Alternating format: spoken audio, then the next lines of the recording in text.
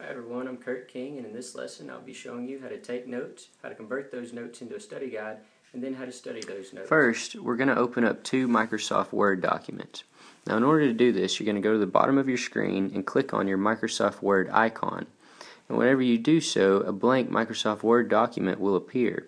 Now whenever it does, you're going to click on the edges and resize it to the size that you would like it to be.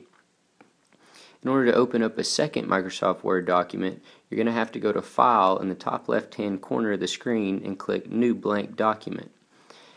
Simply clicking the Microsoft Word icon at the bottom of the screen will not open up a new Word document. Now always make sure that the document on the left is smaller than the one on the right, and you can try and make the proportions about the same as I have. Now the reason we do this is because the one on the left is for our notes. It's where we're going to be taking our notes. And with it being smaller, it forces you to try and take down just the key words because you have to try and get a complete thought in and click enter before you reach the other side of the Word document. Now once we've finished taking all of our notes, then we can come over to the screen on the right and convert our notes into a study guide or a table. Now in order to do this, first you're going to go to the top of the screen and click Tables, which I've already done, and then you're going to click New. Now according to how many questions you're going to be turning your notes into, you can choose accordingly as far as the cells go in Table. Now once you have your table up, then you're going to convert your notes into the table or into your study guide. Now I've already done this. So I'm going to erase this table and bring up the pre-made one. Now, here's my notes converted into a study guide. Now, once you have converted your notes into a study guide, you can close out this window and go ahead and bring this one out to full size.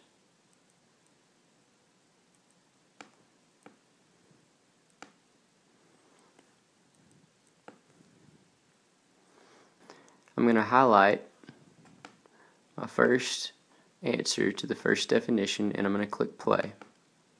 Now the reason I do this is to ensure that I'm going to pronounce the word correctly.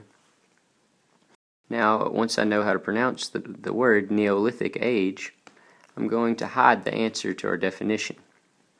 From here, I'm going to have Read and Write Gold read me the definition.